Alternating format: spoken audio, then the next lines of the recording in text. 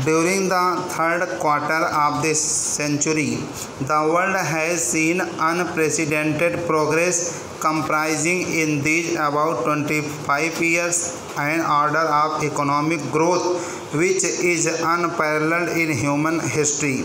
And at around the close of this quarter century, more specifically over the last 8 months or so, the world has also been engulfed for numerous problems. There is even danger that the present international economic system, which has been the seat anchor of the orderly development of the post-Second War world economy, may collapse. We may revert to a chaotic situation in the matter of international trade and exchanges unless corrective steps are taken to ensure the proper functioning of the international economic system. It is therefore most timely that international financial experts from both developed and underdeveloped countries, from countries with a persistent balance of payment surplus as well as with chronic balance of payment problems, from countries on the threshold of development, and from these struggling to break out of the vicious circle of poverty, low savings and low investment and consequent low income, have gathered here today to discuss the problem of the world economy in this crucial period of human history. The major problem of the world for the next 25 years, as I see it, is that of bringing about a better balance in the living standards and rates of growth of different peoples inhabiting this planet. As I stated earlier, the world has seen unprecedented growth over the last 25 years, an order of growth which perhaps the world has not seen in a couple of centuries proceedings, this quarter century, or even perhaps over 1,000 years proceedings, the last couple of centuries. Nonetheless, this growth has occurred only in certain parts of the world and has felt behind vast sections of the human race living in conditions prevailing in the Middle Ages or even worse. This inevitably gives rise to tensions and to problems of international exchanges which are deep-seated and for which all thinking men have to find an adequate solution. In the race for growth, we cannot afford to forget or to neglect the conditions of life and the prospects of growth for large sections of the world population.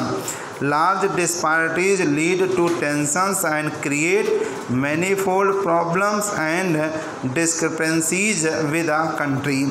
With improved communications, the same is likely to hold true for the Committee of Nations. The basic problem that faces the world today, in my view, is one of orderly growth of all nations.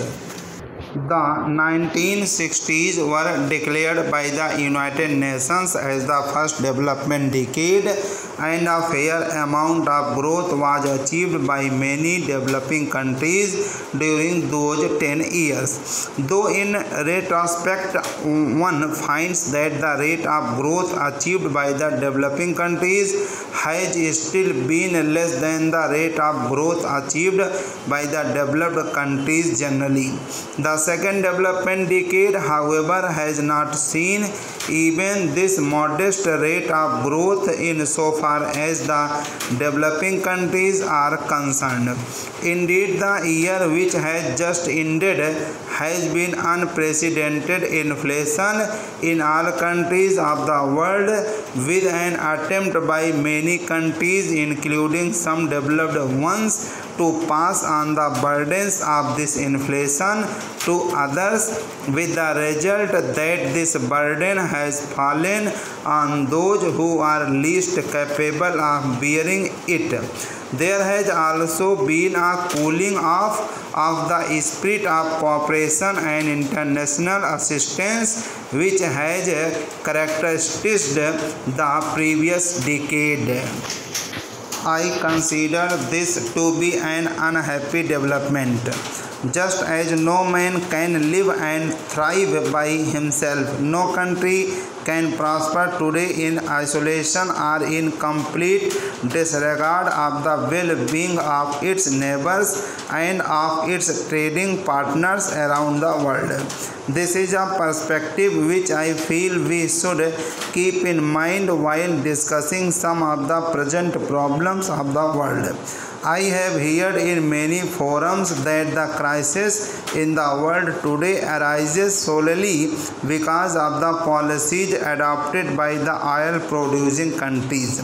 The sudden and sharp increase in oil prices has undoubtedly created certain problems, for which there is need for appropriate solutions for the problems of transition and adjustment.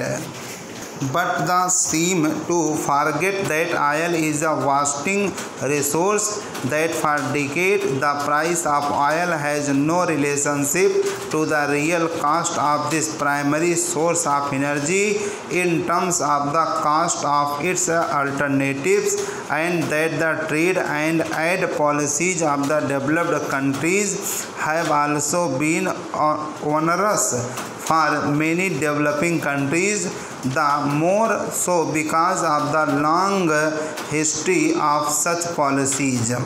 In more recent times, I find that the forces of inflation are becoming infections, and that many countries facing internal problems are seeking to pass on the burden of their own inflation to other helpless countries.